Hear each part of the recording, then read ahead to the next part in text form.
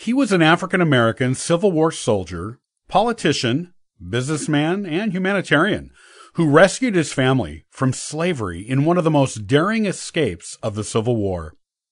A respected man of his time, he was a hero and a leader in many different ways, both in the war and after it. Tune in for this incredible story.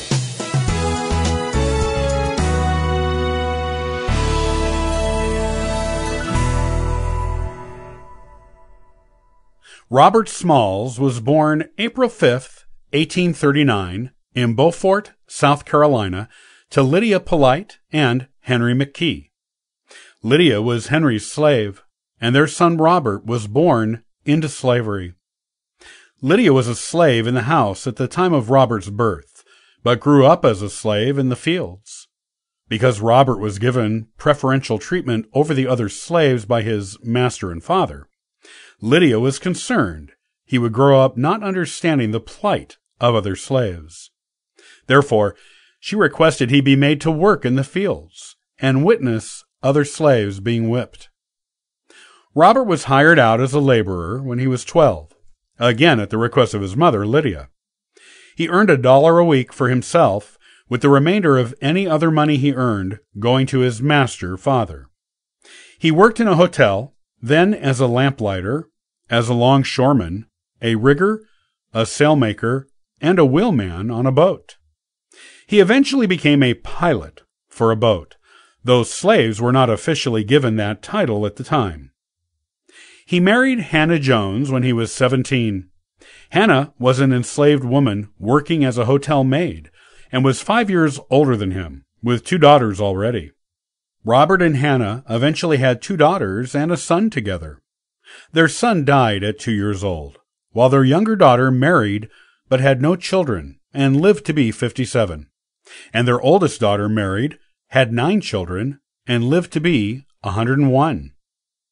Robert wanted to purchase the freedom of his family himself by buying them. But the price for his wife and children was $800, and he only had $100 saved.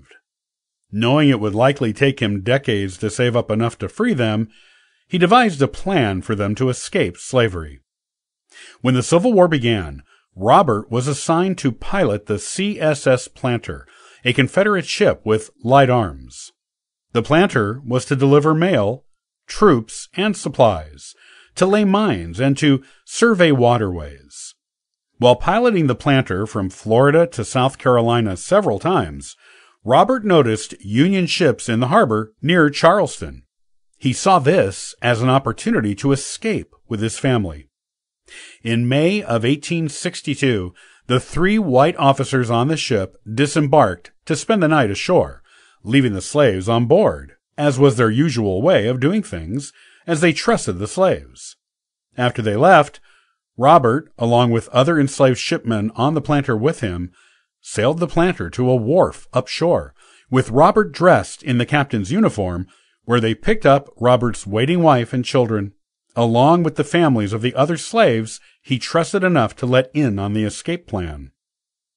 Robert sailed the Planter past 5 Confederate ports with no issue, thanks to his captain's uniform and correct use of signals at checkpoints. By the time it was noticed the Planter was gone and the alarm was raised, Robert already sailed past Fort Sumter and up to the Union ship blockade. He replaced the Confederate flag with a white one made of a bedsheet his wife gave him. A Union ship, the Onward, spotted the white flag and approached the Planter. The Onward's captain boarded the Planter, and Robert asked for a U.S. flag to display on the ship. He also surrendered the Planter and all its cargo to the Union. The Union accepted this, as well as all of the escaped slaves and their families. Robert, his family, and friends were free. Robert, who was 23 years old when he freed himself and his family, became known as a hero in the Union for this daring escape. His adventure was reported by newspapers and magazines in the North soon after he gained his freedom. Congress even passed a resolution awarding Robert and his crewmen prize money for the capture of the Planter. Robert's share was $1,500, which is equal to about $38,000 in today's money. Thanks to Robert's example, he was invited to Washington, D.C., where he was able to convince President Abraham Lincoln to finally allow African American men to join the Army and Navy to fight for the Union in the Civil War, something Lincoln had previously dismissed when it was asked of him. Robert spent the rest of the war serving in the Union Navy as a civilian until 1863 and Army as an enlisted man.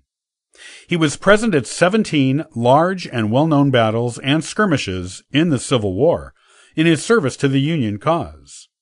He even piloted the Planter again once it was repaired and put into service for the Union. In 1864, Robert piloted the Planter, which he had been made the acting captain of when its white captain fled a Confederate skirmish at a lighthouse.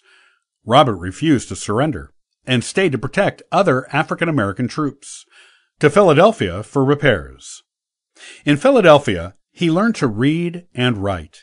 He was also asked to give up his seat on a streetcar to a white passenger. Rather than doing so, he left the car. This incident caused a public uproar because Robert, a well-known war hero and veteran, had been humiliated.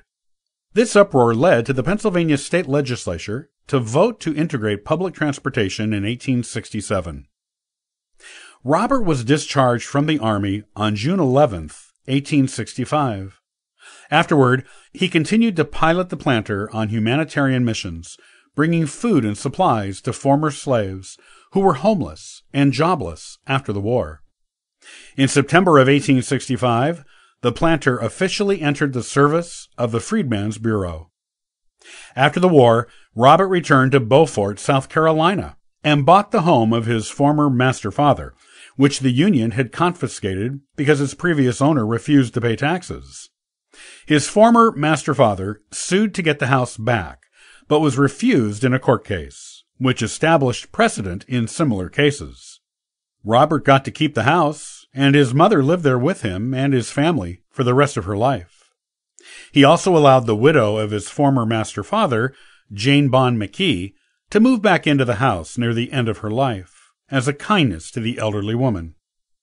He also bought a 2-story building in Beaufort to use as a school for the children of former slaves. Between 1868 and 1887, Robert served in the South Carolina House and Senate, and in the United States House of Representatives. He remained active in politics for most of the rest of his life. Robert's wife Hannah died in 1883, and he remarried in 1890 to Annie E. Wigg, a teacher in Charleston. Robert and Annie had one son together, William Robert Smalls, who lived to be 78, and Annie died in 1895. Robert died in 1915 of malaria and diabetes at the age of 75. He was buried in his family plot at the cemetery at Tabernacle Baptist Church in Beaufort, South Carolina. His tombstone is inscribed with a statement he made while serving in the South Carolina state legislature. "My race needs no special defense, for the past history of them in this country proves them to be the equal of any people anywhere. All they need is an equal chance in the battle of life."